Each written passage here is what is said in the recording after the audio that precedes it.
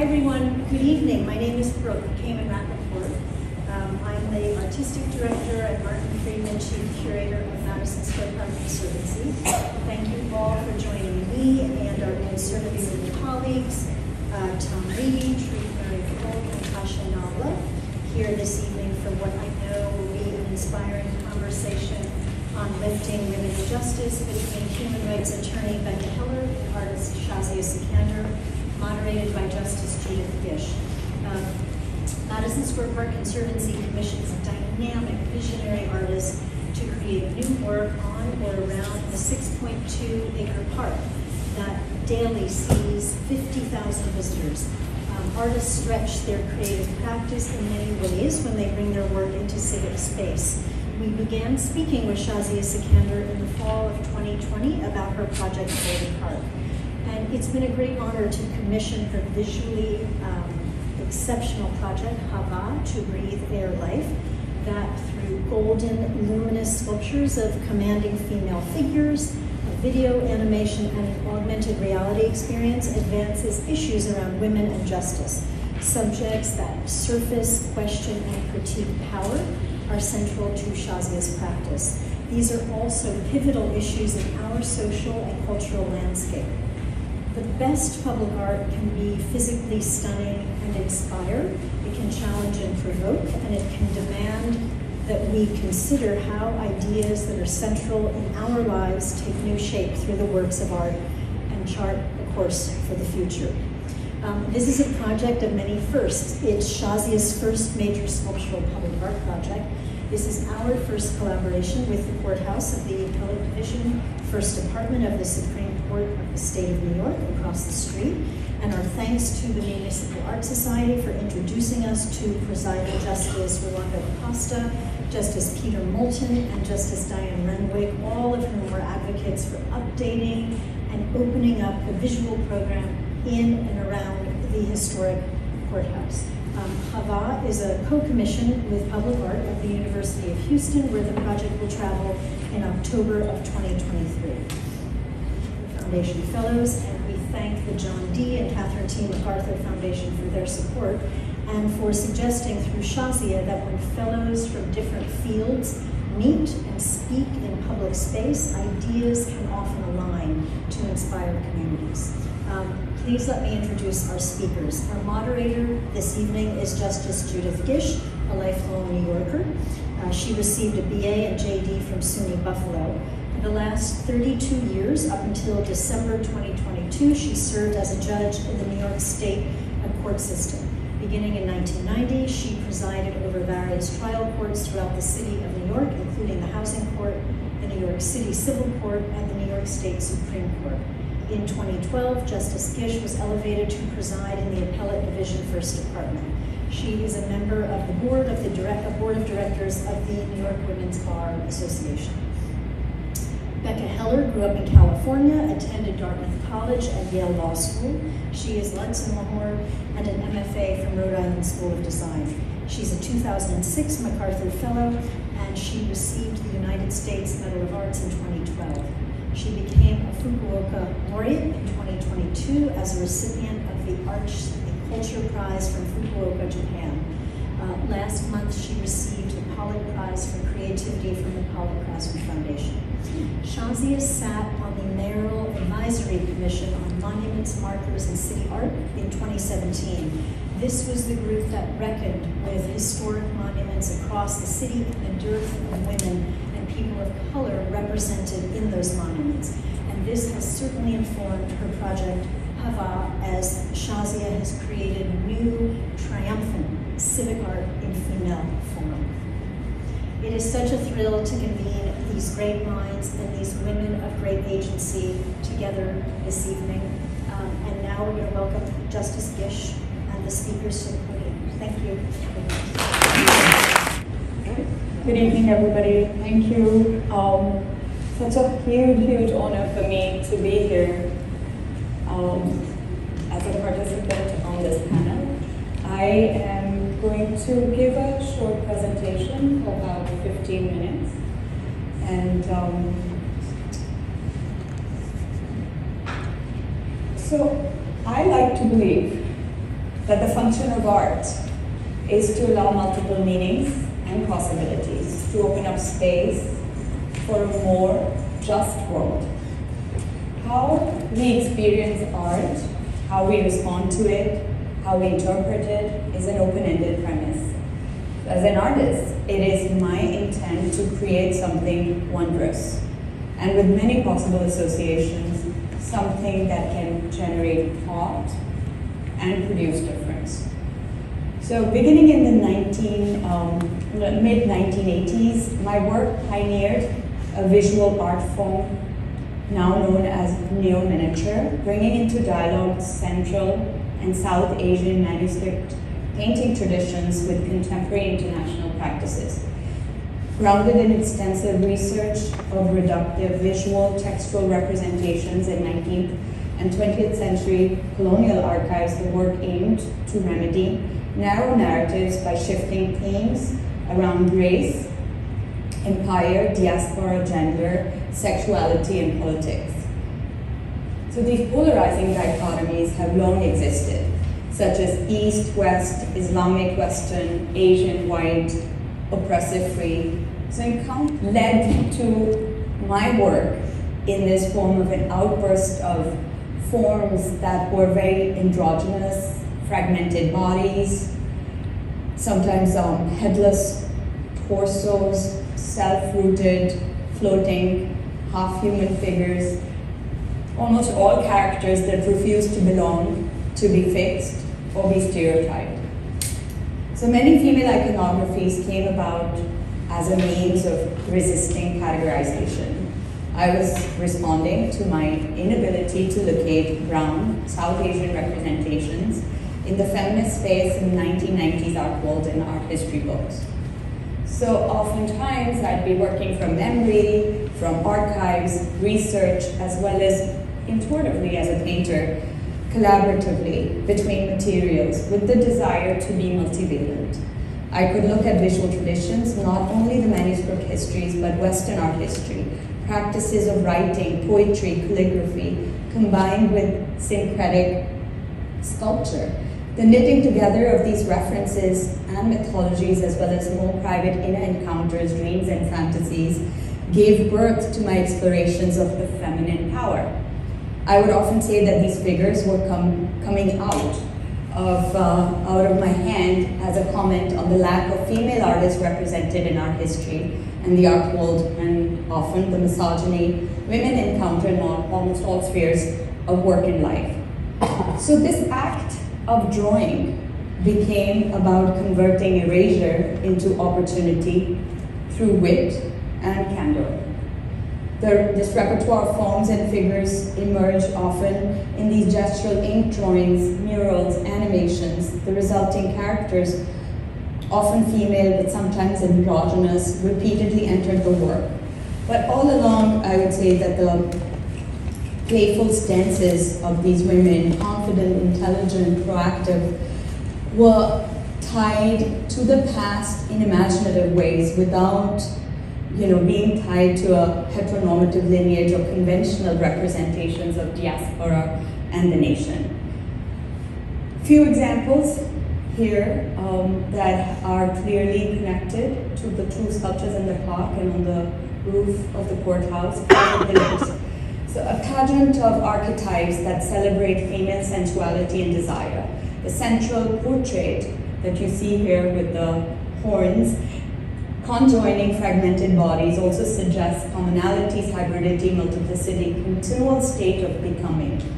So after the attacks of 9/11, the work itself further evolved with the addition of these jet planes in response, perhaps to the paternalistic justification for the war in Afghanistan as saving, quote-unquote, Muslim women. So this work points to the joyous, sensual depictions of feminine power, and so flirtatiously entwines with a figure drawn from the Italian mannerist painting, an allegory with Venus and Cupid by Bronzino. So I created this pairing in response to Parka Mitter's 1977 book, Much Maligned Monsters, A History of European Responses to Indian Art, choosing figures from outside the classical Western canon to push against the power structures that construct histories.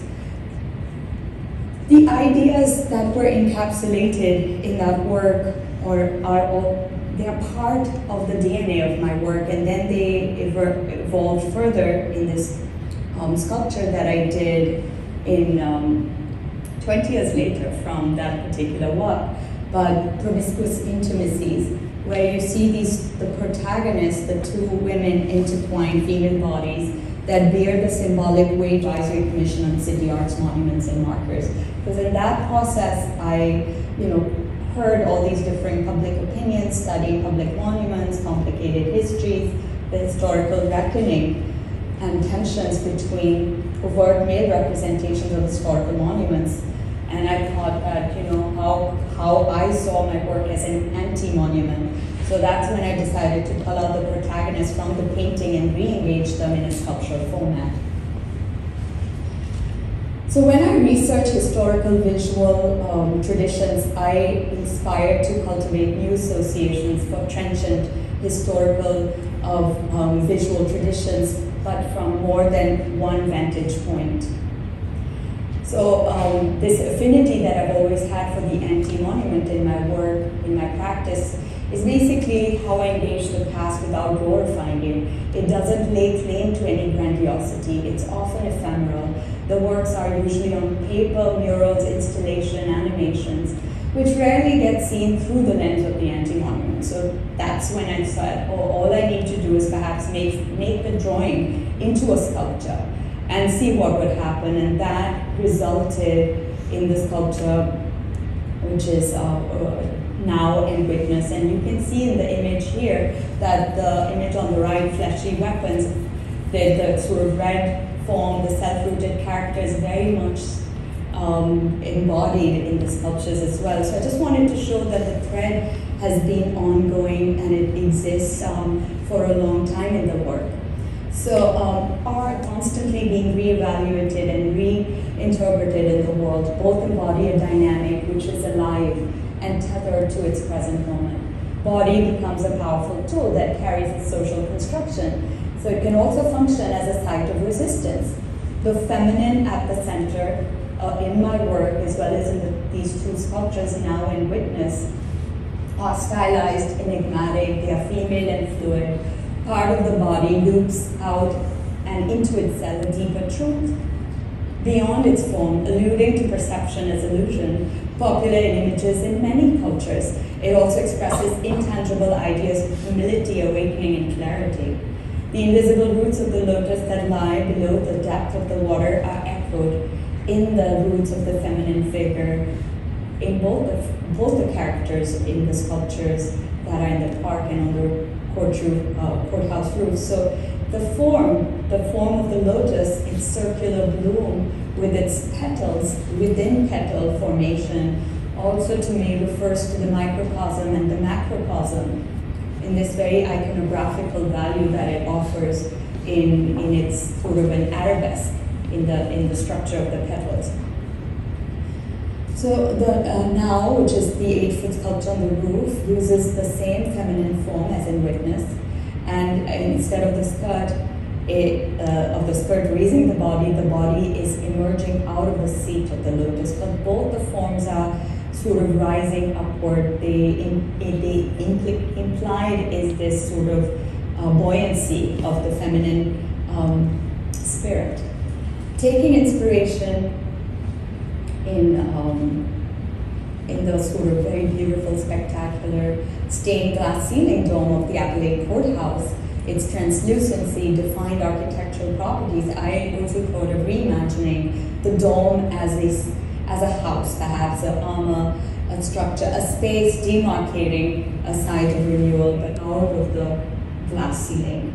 So you see this here, the longitudinal, latitudinal lines of the ceiling dome are echoed in the skirt, becoming the imaginary party lines coming together across east, west, north, south. So both the sculptures have this, again, this sort of play with materiality as well in the glass. So here, the skirt is echoed through the formation of glass mosaic. And here again, there's another link to an older work called House. Both the sculptures have this sort of another feminine form with the hair, which is spiraling. And the hair spiraling, of course, has been picked up a lot as the horns. Well, here a work in particular, where the bodies of the feminine, of these bodies with the female characters that generate in this particular courthouse space, the Darbar Hall, a formal meeting space traditionally reserved for displays of authority, and in reimagining how these little women characters infiltrate the space, and then they leave their bodies behind but leave the traces of their hair. So it was my way of playing with animation, playing with history, playing with feminine sort of particle systems as a means to create choreography to disrupt symbolisms of patriarchy and sovereignty. So here you can see the hair choreographed as further into these movements in Times Square when I did the Midnight Movement. So this representations of women in traditionally patriarchal spaces, and especially spaces that are centered on delivering justice and adjudicating power, is a much needed restorative in civic life. Now and witness demand a reimagining of the feminine, not simply as Lady Justice with the scales, but of the female as an active agency, a thinker, a participant, as well as of how erasure is enacted by the social forces that shape women's lives. Throughout literature, the notion of the female has been in conversation with the invisible, visible divide, feminine as the monstrous, the abject, the fecund, the immense, the vulnerable, intimacy, selfhood, veiler, resistance, femininity's intersections, especially with race and war, that become markers of the fear that lurks when boundaries melt. Which leads me to just share another body of work that I have done, especially this body which is about the so-called Christmas trees, the oil rigs that have come to symbolize the tragedy of capitalism premised on the instrumental art iconography. So this image of justice as a woman, of course, has been present for centuries, but women, only gained judicial voice in the last one. So what does that mean? And that, all of that plays a role in the construction of the sculpture. So I kind of quickly wanted to share a couple of other images around the piece, which where the word hava, which means air, atmosphere, to breathe, and also kind of like as another sort of pun suggests Eve. So these are the letters around the piece are these design letters created with the glass mosaic that spell that out. And the relationship between the mosaic to me is really about suddenly get these opportunities, so there's that too, that the work that I wanted to make had to embody the ethos of women, their tenacity, as well as their multiplicity. And also, I think oftentimes I've wondered who gets to be an American, as in part of the American art history canon, and who is relegated to the periphery. In my experience, I've often been straitjacketed in terms of my biography, so that too, I think, is an important context here in terms of getting the visibility that this work is providing an artist like myself. So all these different layers are out there, and for me, the work celebrates women's wisdom, resilience, whether it's in the garden or atop the courthouse, and it's pushing ideas of broader representation of female empowerment, and of course the multiplicity of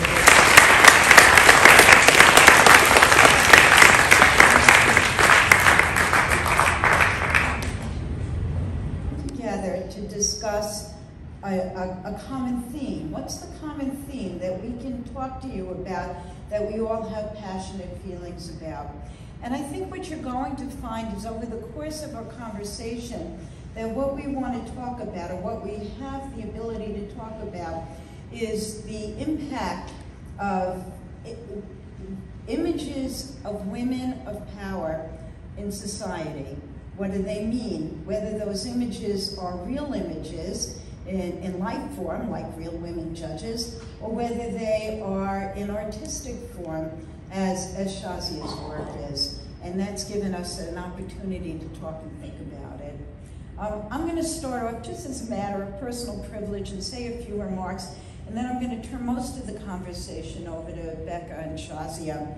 In those many years on the bench, I have seen great changes in terms of the number of women judges that are on the bench. And that's true both in the New York State, it's true in all of the state court systems and statistics that are kept, as well as in the federal court system.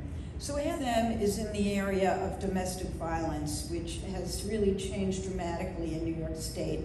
And I'm just going to give a nod here to one of my colleagues, Roz Richter, who was very instrumental in all of those changes over the years and still works towards that.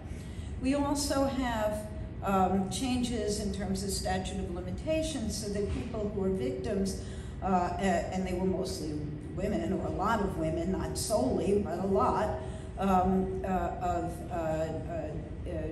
crimes, sexual crimes, now have extended statutes of limitations, which were not otherwise available to them.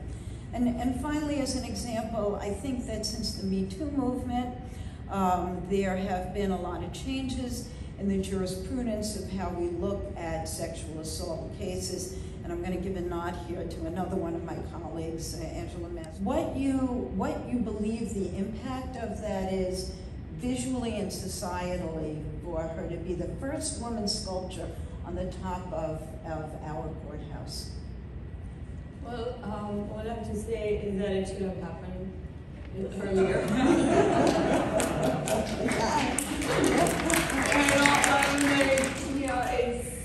Of course, I think, as I said, also that the opportunity to have the work on the roof of the courthouse, this is a very different conversation.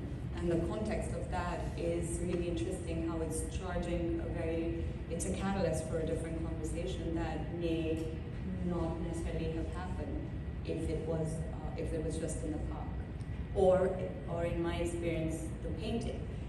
So sort of like having similar themes in painting, and then having the painting become a 3D sculptural form is exciting to see how a different type of conversation is coming about. So you mentioned in your talk, you said context matters, where art is matters. And you said that to me earlier this evening as well. Does the fact that the art is on top of the courthouse, does it give it a different context than, say, the sister sculpture that is in the park? Or should we look at them as a unit? They are connected. It's part of the project, which is Hava. Mm-hmm. So both are connected also through the AR lens as well, but they both share the same similar feminine form, which is a self-rooted notion, sort of giving a broader representation to the idea of the female. So it's not literally the female body, but it is a sketch in ink. So also how to bring this sort of amorphous notion of the self into a sculptural space. But of course, the history of the sculptures on the roof, and the fact that the male element of the 10 male lawgivers, philosophers, so be it, like the history of that, as well as inside the courthouse, there is a very particular history, representation of history. All of it was done in 1899, so it is stuck in that time. Right. Time frame. The courthouse opened in 1900, right?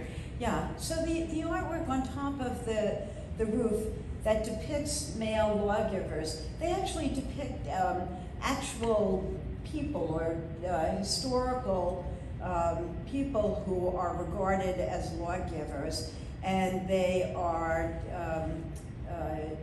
physical representations of who those people are. I would argue. Yeah, go ahead, I want to hear that argument. Who represents the same idea as the Eurocentrism in the art world, in Western art history is incredibly Eurocentric. It's Also, when others are represented, it's usually from the position of it's a colonial imperial premise. That's how histories have been shaped. So who gets to tell the story is often the person in power. So that's what also needs to be understood, is that there are different stories from different perspectives. And the sort of allegorical ideas of the male representative does not necessarily make them just one representation of the truth, or one representation. Plus, it also which has come about as people that may have not seen the work or not even reading about it. So that It does pay some homage to her, but it's not her, right? Yeah.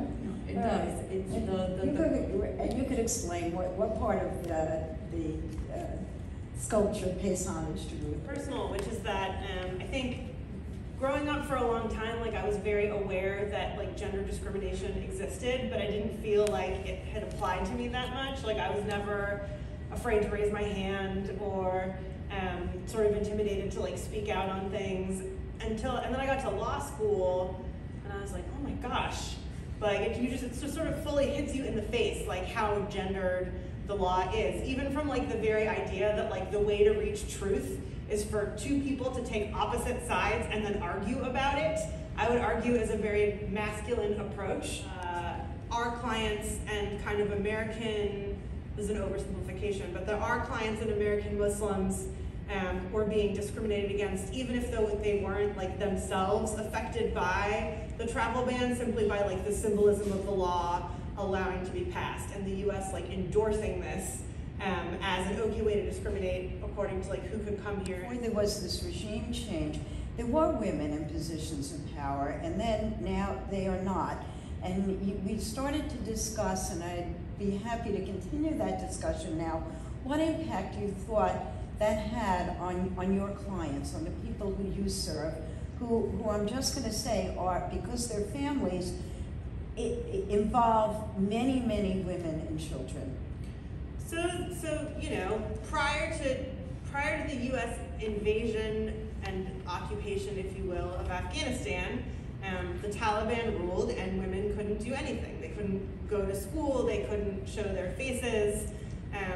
When the U.S. came in and effectuated regime change, one of the positives of that is that women were allowed to start going to school. A lot of women became members of parliament, women became judges. There was a very ill-fated attempt by the U.S. to like gender integrate the Afghan National Army, which they decided to do starting with 4 women who they brought here to train as helicopter pilots. 2 of them sought asylum here and never went back. 2 of them went back, and the Afghan National Army refused to let them serve and then tried to kill them.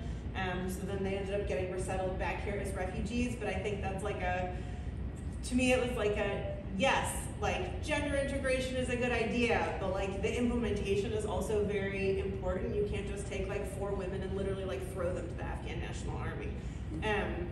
But you know, and then to no one's surprise, after the U.S. withdrawal, the Taliban has been targeting a number of folks, but in particularly women in positions who held positions of power under the last regime. And so there have been a lot of efforts to sort of get out, like the same women that the U.S. went to and said, you know, you're gonna bury or break in this society, like we're gonna train you and you're gonna have the opportunity to remake what the role of women is, are now, it made them also very visible. So there's pretty clear kill lists of just like women who assumed power in some way, and a lot of them are trying to escape, and the U.S. has made all sorts of promises to them about bringing them in through the refugee program, but has not implemented it. So there's like a category of refugees that includes sort of like women human rights defenders of all stripes that's supposed to have special access to U.S. immigration systems under U.S. law, and the U.S. has just never put that into practice. And so they're being assassinated, they're trying to flee to neighboring countries like Pakistan and Iran. But I think, you know, and then, you know, recently, I don't know if people read about the Taliban banning women from working for international aid organizations, And most of the major aid organizations responded to that by deciding to pull out of the country. And I think you could debate that all day, because it was one of those things where there was like no right answer. But the Taliban has done this, and now, you know, IRC, Save the Children, Mercy Corps, no one's operating on the ground there anymore, which means that sort of key services aren't being provided, but also that all the women who are employed by those organizations no longer have jobs. So I feel like a lot of sort of like overly simplistic, like sledgehammery ways to try to fix things. But then if you're not willing to like actually engage in the nitty-gritty of like, what does this mean on the ground? How does this get implemented? How do we follow through and keep our promises to the people? You know, the first person to do anything is always like putting themselves on the line. You put yourself on the line by doing the sculpture, right? There's been some backlash to it. And so like, how do we, if we want that and we want to keep moving forward, how do we then make sure that we provide protection to those who are willing to kind of step out in front of it? Or follow up on the comments that you made about the importance of art being seen and being in public places, and the work that you did with the Advisory Commission in 2017. Can you explain a little bit about that work and how it may have informed what your decisions were and your goals were in terms of the present artwork in the courthouse and in the park? Absolutely. You know, the ideas of the monuments, it's a very male, overtly male-dominated representation. So the one thing that kept coming to me was that, of course, like there's a lack of female representations and stories of female histories, but it wasn't something that, you know, was unfamiliar. It's erasure or women or lack of women or expunging of women's narratives from history has been a very present theme throughout literature, poetry, art, representation, so politics. So it's just present also in the landscape of public art space. Plus also monuments no one monument or one type of representation can claim to represent an entire history or entire country or entire society or race or segment of any particular historical event or story. So it's the same in this sculpture. It's a temporary project in different types of conversations. So if we can get a feel of that temperature and what art can happen, how it can happen, I think, especially academic institutions, smaller museums, maybe other courthouses. So we don't know yet, but it's definitely a great start in the first couple of weeks. Right. One of the remarkable things for me is that your artwork is not in a museum; it's in a public venue, and so when we talk about, because I know you've talked about the discussion that's gone on, and it's been interesting. I think had it been in a museum, maybe not so much attention or so much discussion. So art being in a public place holds a certain advantage in terms of raising the level of awareness and discussion. That would be my point of view on it. I like your framing of it as an opening salvo. You'll see more women images. I will say over the years, two languages. What meaning resonates the most to you at this moment? Hava as a breath, and Hava as an idea to allow space. So that resonates the most to me. Something that is temporary, it's breathing, we all need it, it's oxygen. And of course the playfulness of Eve as the first lawbreaker. I think. You know, that's just something that I enjoy. Yeah, the sculpture on the rooftop is now. What is the significance of that? Female sculpture. There's some follow-ups. I'm going to follow them down. Was the spot empty, or did another sculpture need to be removed? If so, how did you decide which statue to remove?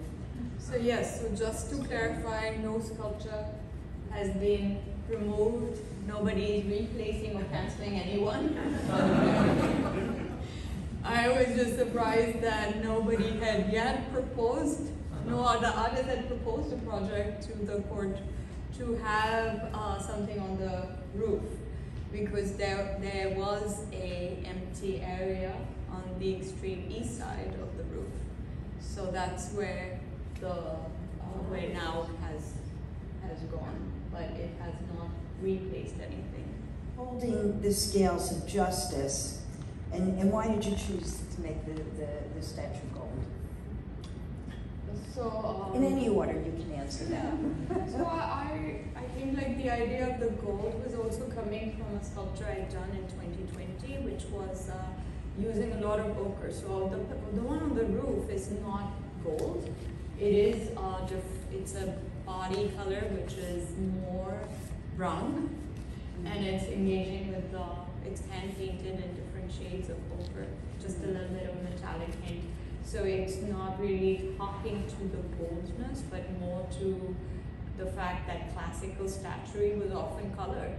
And over time, the colors in many, like there's a whole conversation and debate going around this also in terms of like how we imagine a certain classical Greco-Roman aesthetic to be. In fact, there is a lot of argument and historical things about how the sculptures were painted, and sometimes in really bright colors, and over time that color has been removed. So it's so playing to that as well.